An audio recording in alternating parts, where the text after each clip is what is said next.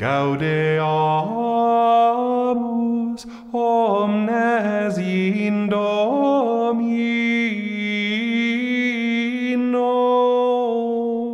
diem festum celebrantes, sub honore sanctorum omnium. Welcome to The Way of the Fathers. I'm Jim Papandrea, and this podcast is a production of Catholic Culture. Sign up for our newsletter at catholicculture.org/newsletter. Today we continue our series on the Heresies with Episode 10, Rebaptism and the Donatists. If you listened to the last episode, you know about the schism of Novatian. And you know that Novatian seems to have rebaptized people who came over to his faction, but who had been baptized in the Catholic mainstream after the persecution. Why did he do this? Because he was afraid that they might have been baptized by someone who had lapsed in the persecution, that is, made the pagan sacrifices out of fear. But in practicing rebaptism, Novatian revealed that he was working with a flawed understanding of baptism. In fact, a flawed understanding of the sacraments in general. So, one of the results of the 3rd century persecution and the schism of Novatian was a controversy over sacramental theology. The question is, does the validity, and therefore the effectiveness, of a sacrament depend on a certain level of holiness in the one who presides over the sacrament?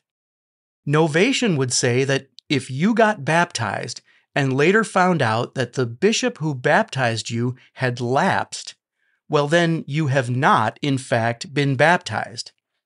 Now, to be clear, he was wrong in thinking this way, which is good news for anyone who might have received sacraments from a presider who later turned out to be in mortal sin. In the aftermath of scandal, do you need to get all your sacraments again? Well, no, you don't, and here's why. You see, if the question is whether the validity of a sacrament depends on the holiness of the presider, then the question behind that question is this: does the grace of a sacrament come to the recipient directly from God, or does it come from God through the presider as some kind of conduit? If grace comes through the presider, then a sinful presider would theoretically not be able to pass on that grace to the recipient. It would be like putting a kink in the hose of grace. The presider in mortal sin would not be able to receive the grace in order to pass it on to the recipient of the sacrament. But thankfully, the answer to that question behind the question is that grace does not come to the recipient through the presider. Sacraments are miracles, not magic tricks, and the grace comes to the recipient directly from God. Another way to say that is that a sacrament is a work of God, not a work of a human person, at least not primarily. And this is why we say that a sacrament works because it is done, not that it depends on factors related to the presider. The Latin phrase for this is ex opere operato. The sacrament works because it is done, that is, as long as it's done correctly. And here's where it gets tricky. Because with Novatian's schism, something new had emerged. Before Novatian, it could always be assumed that if a person came into the church from a heresy, he or she needed to be baptized.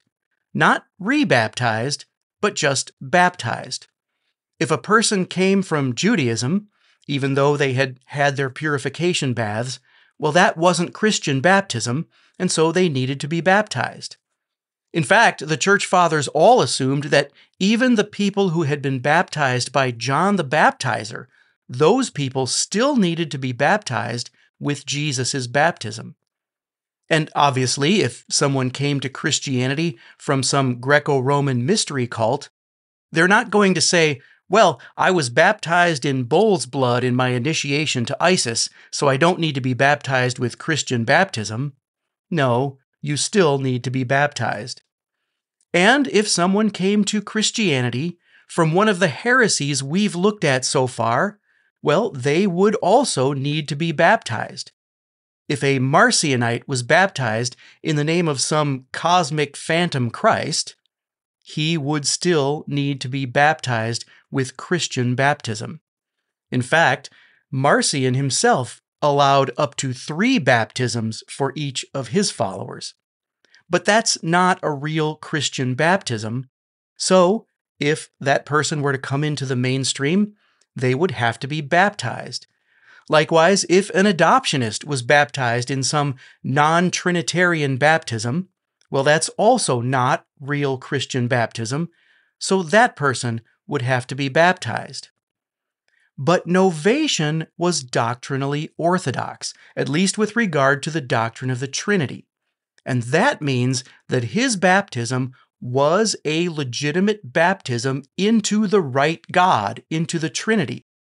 So if someone was baptized by novation and then joined the Catholic mainstream, did that person need to be baptized?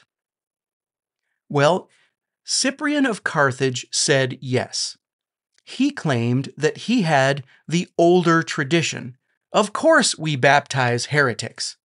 But what he missed was that now there was a new situation. Now there was a distinction to be made between heresy and schism. And now it was possible for someone to be in schism and yet not quite be a heretic to the point that it makes them no longer Christian. Now, to be fair, most of the church fathers would have said that all schism is automatically heresy. But the point is that beginning with novation's schism, that's really no longer the case. It is now possible to be outside the mainstream church and in a faction, but one which is orthodox enough to effect a valid baptism. And in any case, in the end, in rebaptizing novationists, Cyprian was actually accepting the same errors about baptism as novation. And this flawed understanding of baptism took hold in North Africa. Now, fast forward a bit, and in time, in North Africa, this same flawed understanding of baptism got extrapolated to the other sacraments.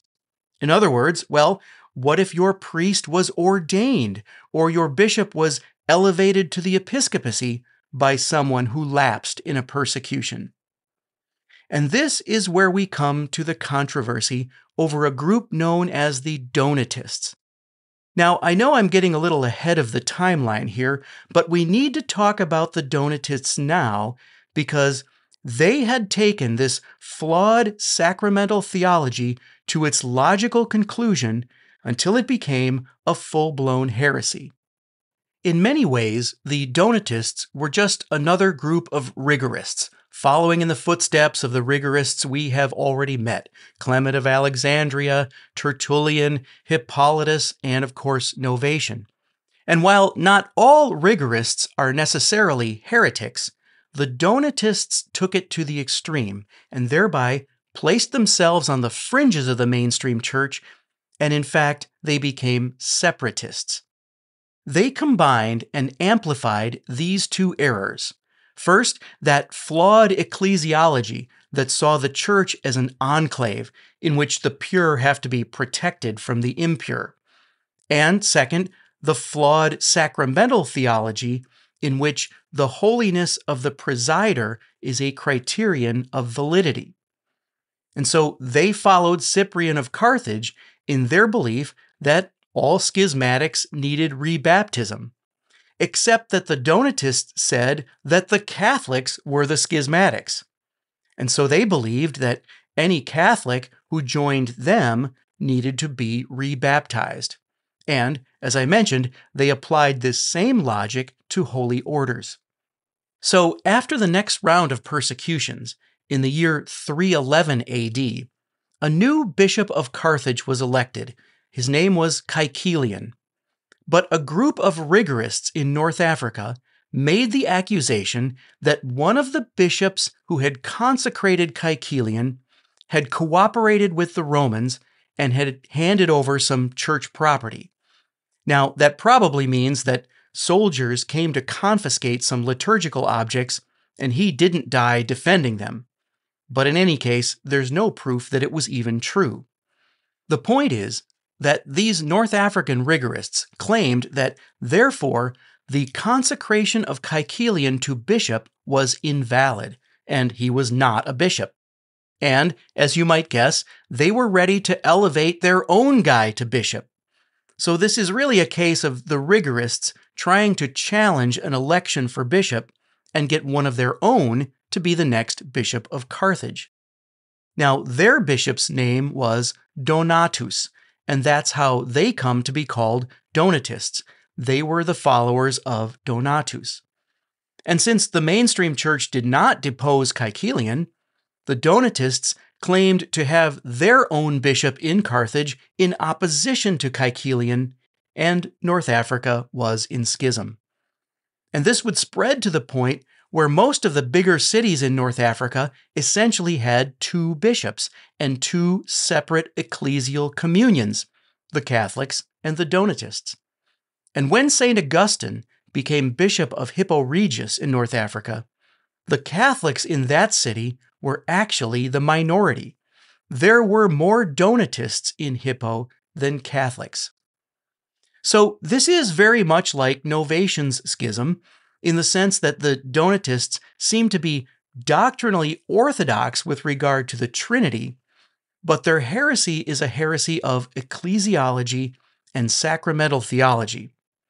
Now, the Catholic Church and the Donatists existed side by side in North Africa until the Islamic invasion in the 7th century. At that time, North Africa, which had been predominantly Christian for 500 years, ceased to be Christian. What's at stake in all this is the question of what baptism really is. As I mentioned, baptism is not primarily a human work, and it certainly is not what some branches of the Protestant Reformation would later make it out to be, that is, a rite of passage that commemorates a prior human decision. Baptism was always understood to be not simply a ritual of initiation, but a work of God that regenerates the recipient. Yes, the early and medieval church always taught baptismal regeneration, but they did not teach a kind of once saved, always saved doctrine of guaranteed perseverance. So, while baptism now saves you, to quote St. Peter, it does not guarantee your perseverance to salvation. In other words, the church always taught that a person can lose salvation through post-baptismal sin. And this is the issue. If a person commits mortal sin after being baptized, what is the remedy for that? Is it rebaptism? The church says no. As long as the person was validly baptized, we do not repeat baptism. The remedy for post-baptismal mortal sin is a different sacrament, the sacrament of confession, penance, and reconciliation. The lion's share of the work in clarifying all of this was done by two church fathers. The first was the 3rd century Bishop of Rome, Pope St. Stephen. After St. Cornelius, there was a pope called Lucius, and then after him, Stephen, who was Bishop of Rome from 254 to 257 AD. Stephen of Rome recognized what his colleague Cyprian of Carthage had not. Stephen saw the distinction between a schism that is doctrinally orthodox enough to validly baptize, like Novatian's schism, and one that is not. But Cyprian refused to acknowledge that nuance, so to him, all schism is automatically a heresy without a valid baptism. Now, don't get me wrong, I'm not saying that Cyprian of Carthage was a heretic. He was not. And both Cyprian and Stephen would agree that baptism is unrepeatable. That is, you cannot repeat a valid baptism. Their disagreement was over what constitutes a valid baptism. And in the dialogue between Stephen and Cyprian, Stephen would eventually clarify that what really matters, what really makes a baptism valid, is that the person is baptized into the right God, the real God, who is the Trinity, and that the baptism is conducted in the name of the Father, Son, and Holy Spirit. Along with the use of water, the naming of the Trinity in this way, and only in this way, is the criterion for a valid baptism. Now, if you're wondering why it must be only this Trinitarian formula, check out my episodes 7 and 8 on modalism and on the positive contributions of novation. So it's not about who does the baptism. In fact, there are occasions when a layperson can validly baptize, for example, in an emergency. No, it's about into whom is the person baptized. And a valid baptism is one in which the recipient is baptized into the Father, Son, and Holy Spirit. In the end, Stephen would say that rebaptism is exactly what schismatics do, and by practicing rebaptism, you make yourself a schismatic. Well, the other church father that greatly contributed to the clarification of all this was, of course, St. Augustine, Bishop of Hippo Regius in North Africa. He opposed the Donatists in the early 5th century. He wrote theological treatises against the Donatists, exposing their errors and explaining the correct teachings of the Catholic Church. Augustine corrected the Donatists on, among other things, their ecclesiology, and Augustine had, of course, the correct understanding of the Church and her sacraments. The Church is not an enclave of the pure to be protected from the impure. The Church is a hospital that welcomes everyone, for everyone needs healing, and so that everyone can receive the medicine of the sacraments. And so, what the Church teaches to this day about the sacraments was actually clarified in the aftermath of these controversies and schisms. The conclusion of the Church Fathers is that the sacraments are works of God. They are not works of humans that can be corrupted by sin in the presider. And so, if we were to ask, what are the criteria for a valid baptism, that is, a baptism which cannot be repeated without offending God, who was at work in the baptism? Well, first, the criteria for valid baptism have nothing to do with the holiness of the presider. Now, I know you want your bishop or priest to be holy, but if he's in mortal sin, that does not invalidate the sacraments. They work by the doing of them, ex opere operato. Second, the criteria for valid baptism have nothing to do with the age of the recipient. Infant and child baptism was always done in the Church. And we can see whole households being baptized already in the New Testament, in Acts 11 and in 1 Corinthians 1. And while it is assumed that a sacrament may lack efficacy if the recipient has no faith or is in opposition to the sacrament, in other words, you can't baptize someone against their will, the Church has always accepted the reality of vicarious faith. That is, the faith of parents or sponsors counts for the infant or child. Also, it is not a requirement that the recipient understand the theology of baptism or even the Christian faith to any certain level, because if it were, then people who are severely mentally challenged could not be baptized. Now, sometimes you will hear people mention Tertullian, who seems to have advised the postponement of baptism. But he did that precisely because it could not be repeated. And so he thought that for some people, it might be wise to wait, not until they were older per se, but until they were ready to commit to a lifestyle of avoiding mortal sin. In any case, Tertullian is the outlier here, though later it would become more common for people to postpone their baptism. But not because they didn't believe in vicarious faith and infant baptism. It was because they were worried that if they committed mortal sin after their baptism, they might lose their salvation. Third, the criteria for valid baptism have nothing to do with how the water is applied. Total immersion was the ideal, but by no means was it required. Pouring water over the person's head was perfectly valid, and we see this already in the first century in the document known as the Didache. Now, of course, the element of water itself is required, but it wasn't a matter of how it was applied. And before long, it's assumed that no baptism would have been done without the sign of the cross and the anointing with oil, though in the earliest centuries of the Church, there was some variety in how or when the oil was applied. But for all intents and purposes, the one criterion that determined whether a baptism is valid is that it must be done in the name of the Father, Son, and Holy Spirit. The name of the Trinity, and pronounced only that way, is what matters, because that's what determines what God a person is baptized into.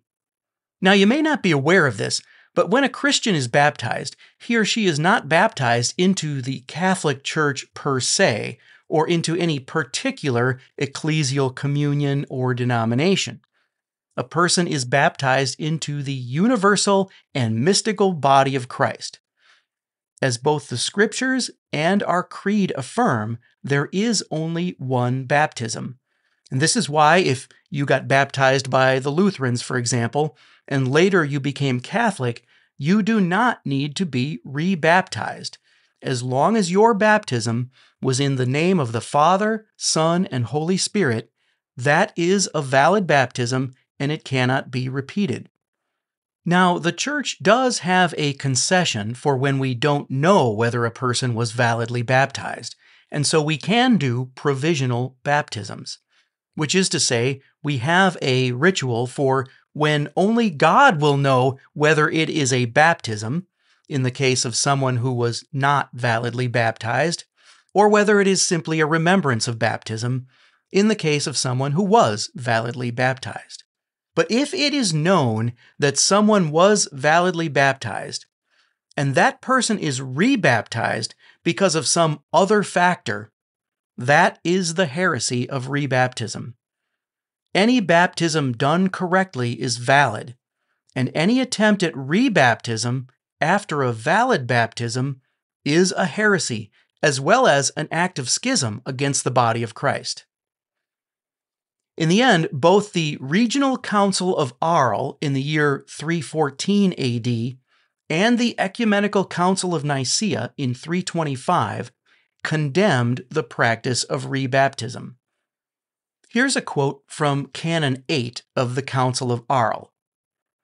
"If anyone come to the Church from a heresy, let them ask him the creed, and if it shall appear certain that he was baptized in the Father and the Son and the Holy Spirit, let him receive only the laying on of hands, that he may receive the Holy Spirit. But if, when he is asked, his reply does not contain this Trinity, let him be baptized." So, who are the modern Donatists? Well, anyone who rebaptizes those who were already validly baptized. Any Protestant denomination that rebaptizes other Christians, whether because they only recognize adult baptism, or they only recognize full immersion baptism, or because they are separatists and don't recognize any other baptisms. If they do any of that, they are practicing the heresy of the Donatists. Now, to be clear, simply waiting until someone is an adult to be baptized is not in itself a heresy, though I will talk more about this in a later episode in the context of Pelagianism. But to rebaptize is an insult to God, who was at work in the original baptism. And if blasphemy of the Holy Spirit is defined as ascribing the work of God to some entity other than God, then rebaptism is a kind of blasphemy of the Holy Spirit. It's kind of ironic that while the historic church taught that baptism regenerates, but salvation can be lost, some of the Protestant reformers taught the opposite, that baptism does not regenerate, but salvation cannot be lost. We'll go deeper into that in a future episode, but for now it's important to understand that baptism was always believed to be the beginning of a journey of sanctification leading to salvation, but with no guarantees. It requires perseverance. And so, as I always say, baptism is a clean slate, but it's not a free ride. That is to say, baptism only washes away original sin and whatever personal sin a person may have committed up until the moment of baptism. But no one before the Protestant Reformation ever taught or believed that baptism could wash away the sins you hadn't committed yet. And so there was no once saved, always saved doctrine. So it's an incorrect theology of baptism to present baptism as simply the public statement of a faith previously accepted. Now, this is not a perfect analogy, but you could think of it this way. Novatian's schism was recognized at the Council of Nicaea as legitimately Christian in much the same way that we might now recognize many of the Protestant denominations or Eastern Orthodox communions. They are Christian, but not Catholic. And the practical demonstration of this recognition is that people baptized in those communions or denominations do not get rebaptized if they become Catholic, for example, at the Easter Vigil. The Donatists, however, are significantly farther out from the center of the church, and so they might be analogous to the more separatist fundamentalists who don't recognize our baptism as valid, or perhaps the sedevacantists who don't recognize the legitimacy of our Pope and our bishops, especially those who reordain any clergy who join them, or even some of the Eastern Orthodox who would rebaptize Catholics. And so, to make anything other than the name of the Trinity the issue, including disagreements over ecclesiology or sacramental theology, or to make things like the age of the recipient, or the method of applying water, or even the holiness of the presider, criteria for the validity of baptism, to do any of that is to imply that baptism is a human work and not a work of God, and that is to fall into the heresy of the Donatists, the heresy of rebaptism. Next time on The Way of the Fathers, the heresy you've all been waiting for, Arianism. Thanks for listening. De quorum solemnitate gaudent angeli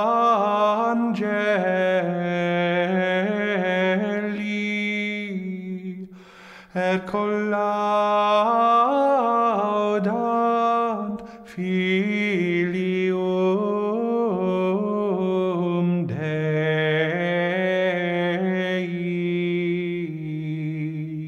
Way of the Fathers is a production of CatholicCulture.org. Check out our other podcasts, including Catholic Culture audiobooks, bringing to life classic Catholic writings, Criteria, the Catholic Film Podcast, featuring deep analysis of great films from a Catholic perspective, and the Catholic Culture Podcast, an interview show exploring Catholic arts, culture, and issues. You'll find all of this, as well as Catholic news, commentary, liturgical year resources, and much more at CatholicCulture.org.